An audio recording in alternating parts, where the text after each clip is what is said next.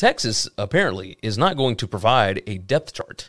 UT official says Texas football coach Steve Sarkisian will not provide a depth chart before the season opener this week. In addition, Sarkisian is not expected to provide a depth chart at all this season. Clearly, things could change, but that's Sarkisian's plan right now. Now, Sark said something along the lines of all of these positions are going to be fluid. He's just checking everything out. And what's funny is he's not going to provide a depth chart, and yet at the middle of a media availability for, some of these players a week ago or however long ago it was, a couple weeks ago, they went ahead and came out and in the weirdest way possible announced that Quinn Ewers was going to be QB1. He's going to be their starting quarterback. And I guess at least for week 1. I mean, who knows? Why on earth would you not put out a depth? Like, I don't understand what the advantage is for this. Like, I don't fully get it. But at the same time, like, if you're a fan, if you're a football fan, who cares? Like, yeah, you're going to see them line up. Like, you'll see them line up on that first play. Like, maybe this isn't great for gamblers. We all remember what Dennis Franchione did way back when. 2007, I think it was, at Texas A&M. He had a $1,200 a person subscription network or whatever, where he was giving out, like, player information to, Texas A&M boosters.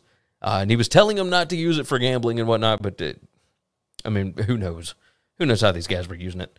But regardless, this is just weird. When coaches do stuff like this, I feel like they are more in their heads than anybody else. Like, this is no advantage for them. I don't fully understand it, and maybe you guys do. I mean, hit me up on Twitter at GaryWCE, or jump into the comments on YouTube and tell me, what is the advantage here?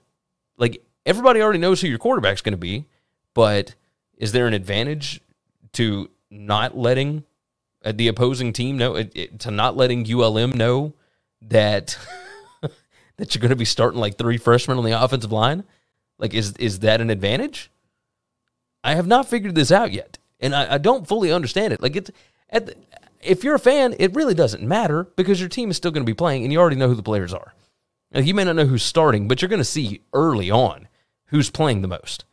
So, you will figure it out, but I have not fully grasped exactly what Steve Sarkisian is trying to accomplish with this.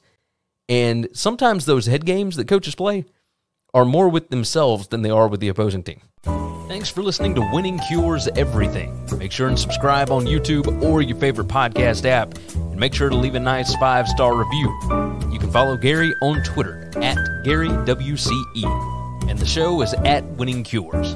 Be sure to check out the merch in our web store and share the show.